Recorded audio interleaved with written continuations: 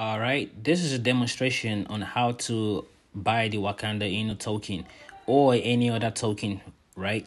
I'm going to try to make this as quick as possible, so I'm going to be talking a little bit faster than usual, so you can either pause or rewind and watch it over if you need to. So first thing you need to do is download the Trust Wallet, right? In my case, I already have Trust Wallet installed, so I'm just going to open it, right? So the first thing that you need to do is get some money in here in the form of BNB, right? Which is the Binance token, right? As you can see on the third line, 1, 2, 3, the third one, BNB. That's not what we need. We need the smart chain BNB, right? In order for us to get the smart chain BNB, you're going to click the gear icon on the top right corner and type in smart chain, and you're going to click the toggle to turn it on, right? So you do that and you click done, right? So now we have smart chain in here. So you're going to click on smart chain and click receive, right? So copy this address, right, and take it to Binance or wherever you are going to buy your BNB from, right? So you're going to send in BNB to this address, right? So you copy it and take it to Binance, send some BNB into this address that you just copied, right? So you click done.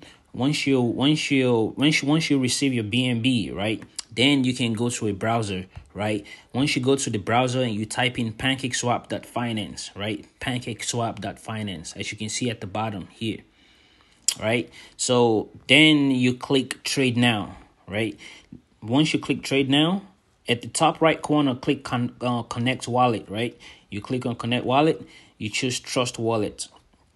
You click trust again and click open, right? So now you have to click connect for you to be able to sign your transactions, right? Click connect. Now go back to the browser. So as you can see, now your Trust Wallet is connected to Pancakeswap, right? So now you can see your balance of BNB. Now you need to select the coin that you want to buy. So you click the bottom one and click select the token. So now you're going to copy the Wakanda token's contract address, which I'm going to send to you, or the person that sent you this video is going to send you the contract address for Wakanda, right? So I'm going to copy the Wakanda Inu's contract address, which is right here. You click copy and take it to the web browser, right? You paste it in here. And that's the Wakanda Inu token. You click on it. Okay. For in my case, I already did it, so it didn't prompt me for an error message. But in your case, it most likely is going to prompt you saying, "Do you want to do this?" You're going to click yes, you understand, and you click OK, right? So once you do that, you're going to type in the amount of BNB that you want to buy. So for this demonstration, I'm just going to type in something really small like 0.01. So once I do that, it's going to give me an estimate of how much Wakanda token that I'm going to get back. You click on swap. You click okay. You click on swap. You click on confirm swap, right? Once you do that, it's going to ask you to open your Trust Wallet. You're going to open your Trust Wallet, right? And it's going to ask you to sign it. You click confirm, right?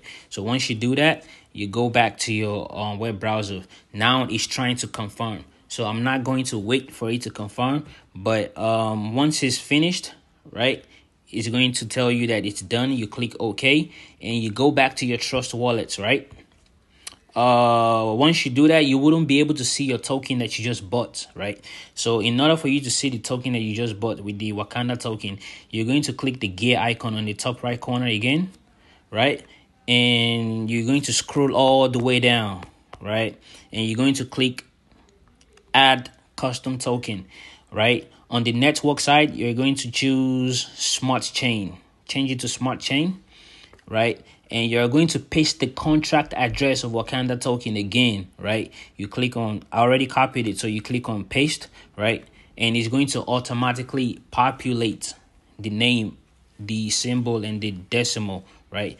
Click save, right? Once you do that, you're going to see the amount of token that you just bought, right? As you can see, that's the Wakanda token.